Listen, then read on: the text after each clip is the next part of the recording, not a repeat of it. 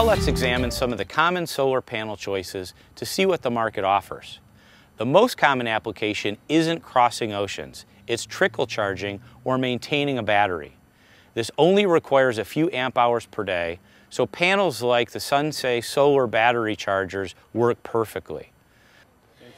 So these are Sunsei Solar Saver panels, and they're beautifully made. These are designed to maintain batteries when you're not on board your boat, or for that matter, your RV or your car. You can take this little one, plop it inside your dashboard of your car, run from its 12-volt outlet into your cigarette lighter, and keep your car fully charged, because cars have a lot of electronic loads now that never turn off, and if you leave your car too long, you come back to a dead battery. So this puts out about 150 milliamps, so you get close to an amp hour every day. The medium-sized one puts out 500 milliamps of power, and incidentally, inside this package they come with all sorts of cords and connectors and things that make it easier to integrate into either your vessel or into your car. So this is a square format panel, and the challenge, of course, is what do I do with this when I want to mount it? Well, if you want to mount it on a boat, Sunsei has this really cool mount that's specifically designed for this model. It's adjustable about 50 different ways, and what you end up doing is snapping it together. This goes together like some giant erector set. Now you have a ball and socket mount, so you can adjust the panel, and as we've said before, it's critical to have the panel pointing straight at the sun. From there, you can go to either this flat mount, where it drops in here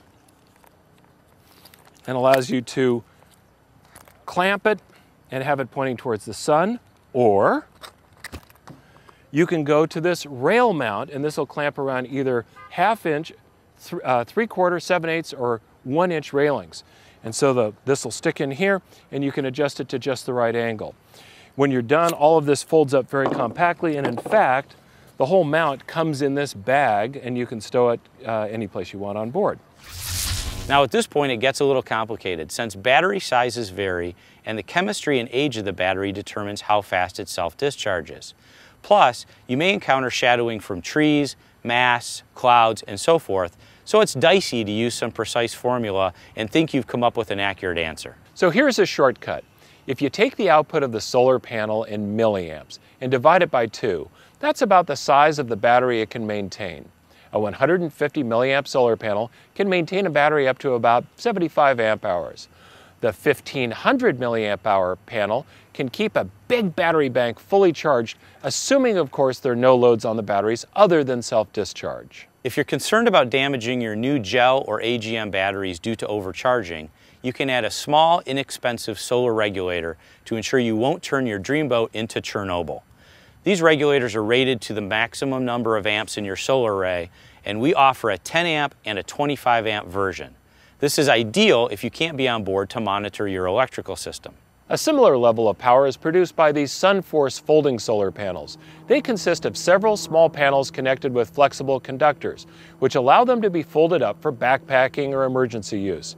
Outputs vary from about 400 milliamps to 1700 milliamps, and they come with a variety of battery connections. If you want to use your mobile phone in the middle of nowhere, these folding panels might be just the ticket. While not quite as portable as folding panels, flexible panels are lightweight, easy to deploy, and easy to store. So here are some examples of some flexible panels. These are actually made in Switzerland, and you can see how extremely thin they are and also how flexible they are. You can do almost anything with these panels except fold them up, but you can actually put them under a bunk and sleep on them if you want, put them under a bunk cushion. So, what do you do with flexible panels? Well, they come with grommets in the edges, so you can tie them in place, or if you wanted for a more permanent installation, you could actually run a flathead fastener down there, but most people keep them so that they can be stored out of the weather. This particular panel is 7 watts, so that gives you about 1/2 amp of charging current.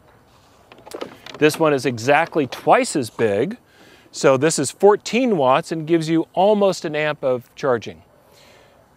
These are a little bit more expensive per ampere than a rigid panel, but as you can see, they have some really nice advantages. The next series of panels produce substantially more power, and they are intended to be mounted permanently, or at least securely. There are 3 models by Sunsei and 2 models by Sun Solar.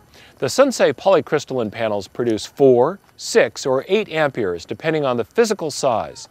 Polycrystalline panels are more efficient for a given size of panel, so you need less area for a given amount of power, or you get more power from the space that you have available. Our company sailboat, Promotion, consumes about 120 amp hours of energy per day when we are cruising. 2 of these Sunsei 6 amp panels could be coaxed into producing more than half of the energy consumed, which would reduce our engine runtime in half.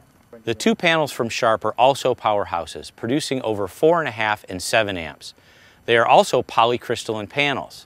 Anytime you're contemplating using one or more of these powerful panels, you'll need to consider a solar regulator. A regulator effectively keeps batteries from being overcharged by either consuming energy in the form of heat or by opening the circuit on the panel so that it's disconnected. Now that we know more about how much energy panels are able to produce and how they're packaged, let's look at some real-life examples of power consumption on board a cruising boat. One way to do this is to create an energy budget for your boat by adding up all of the loads you normally operate or by using an amp-hour meter to do the calculations for you. If we return to the example of my sail to Hawaii, it provides a simple case of how you can calculate your total energy consumed. My loads consisted of an autopilot that ran for 16 hours a day at 0.3 amps, a running light that ran for 10 hours a day at 0.8 amps, an interior that ran for about 2 hours a night at 1 amp, and a VHF radio that was on standby about 12 hours a day at half an amp. By adding up all these loads together, you come up with about 21 amp hours per day. I ended up selecting a panel that put out 3 amps, and with careful aiming and very little cloud cover, I was able to meet all of my energy needs for 17 days. So Chuck's example is a little extreme, since he had no other source of power and he had a pretty Spartan existence on the boat. Remember that you don't have to be entirely energy independent. Even replacing 1/3 of your normal consumption can greatly reduce the duration and/or frequency of engine use.